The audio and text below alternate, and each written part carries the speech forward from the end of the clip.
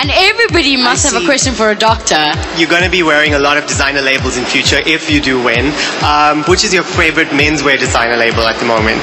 Chamendran, I'm sure this is a question they never asked you in med school. Very surprising, Joanne. I have been asked that in med school. I hope that professor isn't here tonight. We'll keep him on. I'm wearing cadaver for him. To be honest with you... That's so dead. That's so last season. Good one, Joanne. Sorry. To be honest with you, I feel very privileged to wear to nice designers. And to be completely honest with you, I'd have to go with Fabiani. Oh, he's a man with taste. He's a man with taste. He also sniffs. There's a possible endorsement opportunity for him. So well done there, Chamendran. And he's sure I don't know where you're sitting. Well done. No, we know, we like.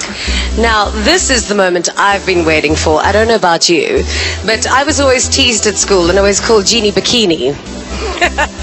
Only now has it become cool. When I thought about being in swimwear, I just thought about my legs. I was like, whoa, I've got very Indian legs.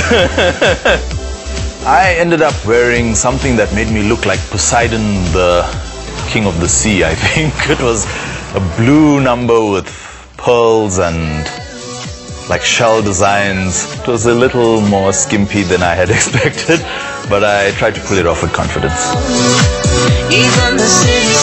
I thought it was such fun that Chamendran was so confident in the bathing costume because, I mean, it's not easy for a guy being in a tiny Speedo like that. And he even did the Chamendran dance.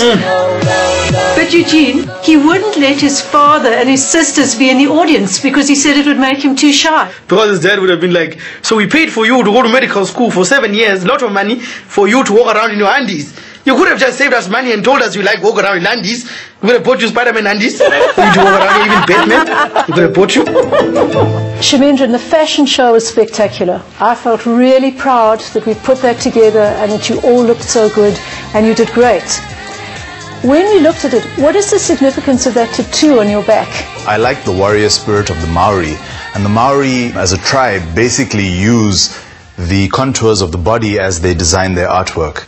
So I used that philosophy and I designed the tattoo myself. Oh, okay, I see. Because Patience, we thought it was Samoan. It's actually Maori. Yeah, because he comes from the indigenous Maori of Durban. Then I bruised off that migrated south. Yeah, no, it makes so much sense now. I'm 1/16th Maori, yeah. Yeah. And Chamendran, why didn't you want your father and your sisters to be at the show? They told you that? Rude.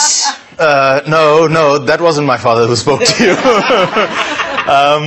My parents and my sisters are my biggest critics, and I love them for that. Would they have judged what you looked like in a Speedo? Exactly. The mere fact that you were wearing one, or what you looked like wearing it? Well, I don't know. I think it's a bit of both. But why didn't you want your dad to see you? The Maori in him would have come out. I'm only joking here. I'm not actually Maori. I'm not even 1/16. We'll use the word Maori for another term. Yeah. From my side, I just want to say congratulations. I thought your interview was very strong. Sit down. I wasted the good surprise, Jeannie. No, I thought you've taken everything that we've told you and you've worked with it, especially the way you have us laughing now. You really, really have that talent. But, you know, I remember when I first met you, you were telling me the story of what it says about a woman's psychology, what finger she wears her rings on. And you've got this wealth of knowledge that you need to learn how to share that with people in a short period of time. So in a question and in a link, use that information that you have in your head because you've got so much of it. You really are smart. What I really tried to do is, last week you guys gave me a lifeline. It was really, really a shock to me, and you gave me a lifeline and I really wanted to grasp it with both hands, and that's what I did. And you did. Thank you for that. Well done. Thank you very much. So you won!